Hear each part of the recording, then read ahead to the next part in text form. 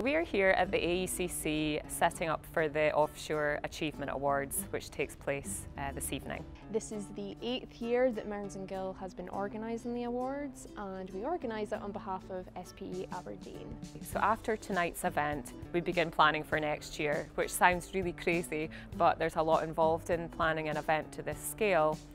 So some of the things that we're involved in, we organise sponsorship, and we're grateful to have had TACA involved since the beginning actually, so they've been a real great supporter of the event. We coordinate the nominations process, so we recruit nominations, we promote the event and the process to the industry. We coordinate the judging process and then announce all the finalists. We also do all the script writing, all the design, all the motion graphics, website updates, and then all the event management on the night itself.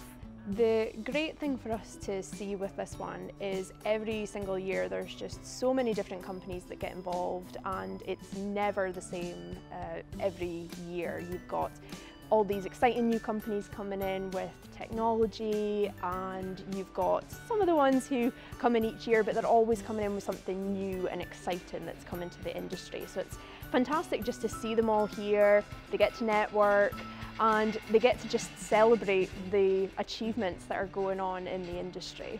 We're delighted to be working with such a fantastic team at Vision, who are based in Edinburgh. So they've helped us to create such a fantastic stage set, projection screen. So not only do they help make the room look good, but they make everything, all the equipment work too. So this year we're excited to have Rachel Riley back as our presenter. This is the 4th time that she'll be the presenter for it, and she's absolutely brilliant because she is not only incredibly likeable and such a good presenter, she's such a pro, but she also has such a passion for STEM subjects, and that is something that is so important to SPE Aberdeen. So you can tell when she's up on stage that she's just really interested in it and she's really passionate about it, and it's something that we definitely want to see from our hosts when they're up on stage.